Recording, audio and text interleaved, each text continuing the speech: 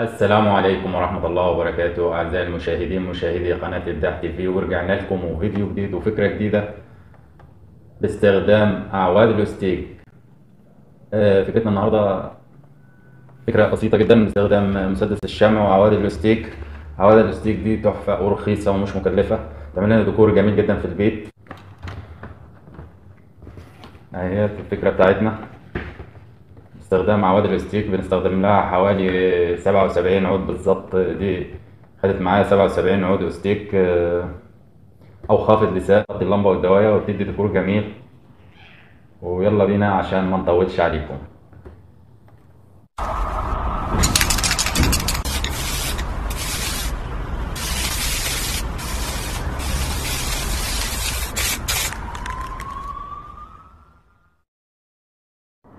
زي ما حضراتكم شايفين هنجيب 4 أعواد وهنظبطهم ان الدوران بتاعنا من كل جنب يبقى بارز قد بعضه، وهنحط نقطتين شمع على الطرفين ونحط عود، ونرجع نحط عليهم نقطتين تاني ونحط عود.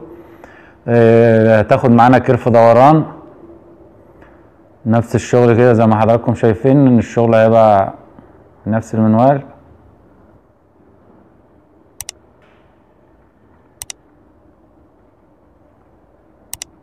وهكذا شغالين.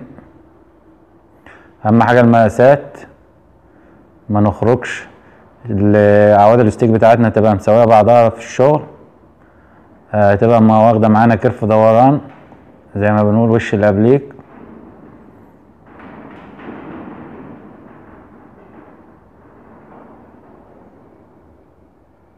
وهكذا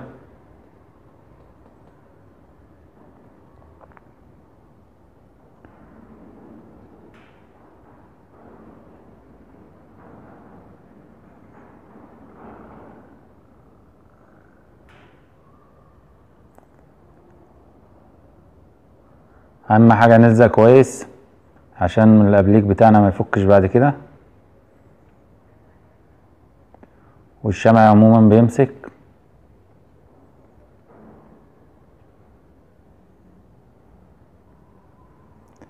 اعواد الاستيك او خافض اللسان دي نفس العلبة اللي احنا بنشتغل منها، بيجي من الصيدلية او من المكتبات،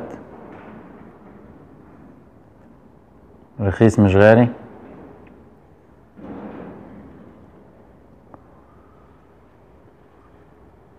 اهم حاجة هياخد معانا كيرف دوران واحنا شغالين. احنا شغالين لغاية ما يكمل معانا نصف دايرة، والنتيجة تحفة ان شاء الله، حاجة جميلة هتعجبكم.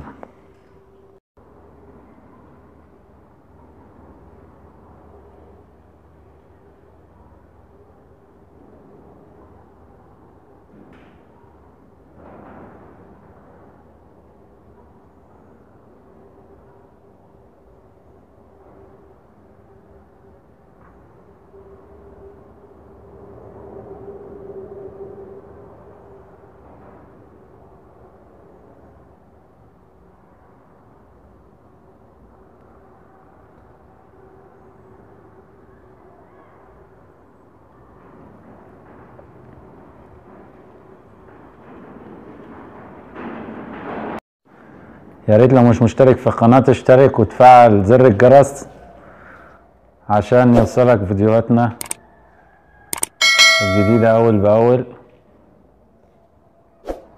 وما تنساش إعجاب بالفيديو، سيب لنا تعليق برأيك. أهم حاجة شغلنا يبقى مساوي.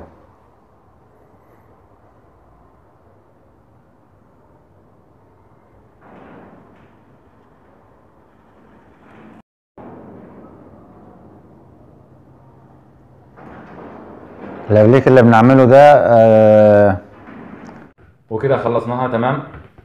اهي هنلزقها من الأربع جناب، إما باللزق وش وظهر أو شمع ومسدس الشمع المتاح عندنا مفيش مشكلة. وهي كده خلصت تمام، وهنركبها على اللمبة اللي موجودة عندنا وهنصورها وهشوفوها. وكالعادة مش هنوصيكم على اللايك والشير وان شاء الله نتقابل على خير في فيديو جديد، والسلام عليكم ورحمة الله وبركاته.